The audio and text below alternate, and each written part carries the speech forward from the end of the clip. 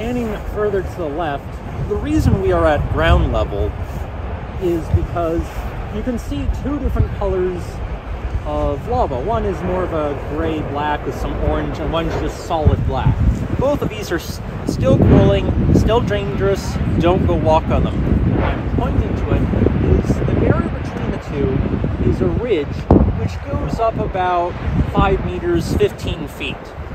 And at the edge, where the green and orange are, you can see little amounts of spattering.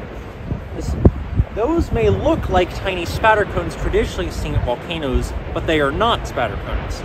Rather, due to the turbulency of the lava flow, just like at a seaside cave where water gets forced in and then pushed upwards in a blowhole, the active lava flow with different viscosities is pushed and hits the harder semi-solidified lava, is forced upwards, creating a little bit of spattering.